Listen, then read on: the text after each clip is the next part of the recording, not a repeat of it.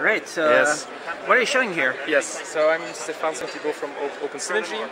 What we're showing here is a software solution to safely integrate Linux and Android for automotive infotainment systems. In this specific demonstrator, we're showing Android running on a Freescale i.MX53 processor, so there's an ARM Cortex-A8 core on there. So it's for the car. It's for the car, it's for automotive, and today many OEMs and Tier 1s, they're very interested in taking advantage of open source solutions like GenEV, Linux and Android for automotive applications.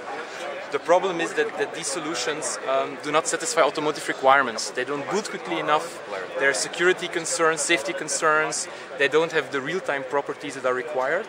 And that becomes a problem when these Linux and Android systems are interacting with the other vehicle systems. And so we have a solution for that. The solution is called COQOS. And what we do technically is that we have a microkernel running on the Cortex-A8. On top of that, here we're running a virtualized Android.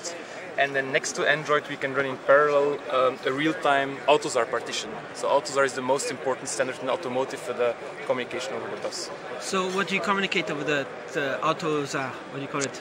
Yes, through AUTOSAR we communicate with all of the other vehicle systems. So all of the signals that are sent or received from the other vehicle systems are communicated over that.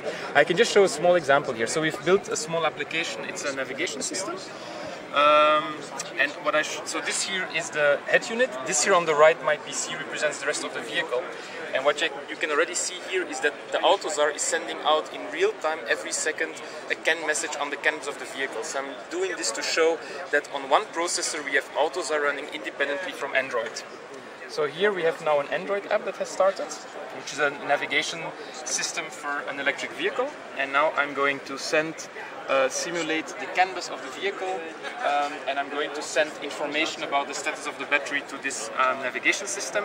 Here you see the status of the battery, you see the position of the car, the green circle shows how far I can still drive with my battery. So it shows communication between Android and the other systems in the vehicle, for example the battery, and the communication is safe because Android cannot directly interact with the canvas. All of this has to go through AUTOSAR. The kernel in Linux cannot see directly the vehicle bus. Nice. So you have to virtualize Android. Yes, we have virtualized Android to do this. You have to do it like that. That is our approach, and I think it's a very sensible approach because it makes it possible to integrate Android with other applications on one single processor. All right. And there's an i.MX under there? There's an i.MX53 under there. I can demonstrate that although it's on one processor, Android is independent from AUTOSAR, because if you move to the right here, I can send a message to my CAN bus to just shut down Linux and restart this. So you see here every second AUTOSAR is running. Now I'm going to restart Android. You see here that AUTOSAR keeps running in real time. And if we move to the left here, you will see that Linux has been shut down and is restarting. So I'm really independently running Android and real-time stuff on one. Is this the first time that Android is secure in a car? As far as I know, it's the first time that we have integrated AUTOSAR and Android on one processor. Yes.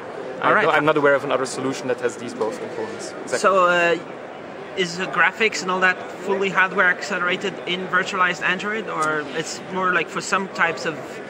For example, when you open this one, yeah. Is it full speed or not yet? In this version, it's all done in software, but we also have the hardware graphics acceleration working already, but it's not integrated in this demonstration yet.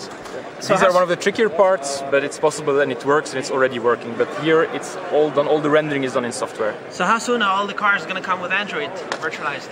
Okay, we're not just supporting Android, we're supporting Android and Linux. And I think there's a big debate in the industry, will the industry move to Android, to Linux, GenEV, or other closed solutions, Windows for example. I think in China there are already cars on the streets with Android, with factory installed Android, and I think it will continue there in China very, very quickly. In Europe we will see Linux-based solutions very soon, in the next years to come. Android, I'm not sure. It takes a little bit of time to get the whole thing done. Get the whole thing certified, or what it's called. Yes, I think the automotive industry is very quality aware and they have relatively long development processes. If somebody decides at an OEM we want to have Android, it will be in the car 3 years later maybe, according to the European United States standards. So we can find more information at your... Yes, exactly. So I'm from OpenSynergy. Let me see if I have my email address on here. The contact information is right there. You can go to our website, send us an email, and we'll be happy to give you more information about this. Thanks.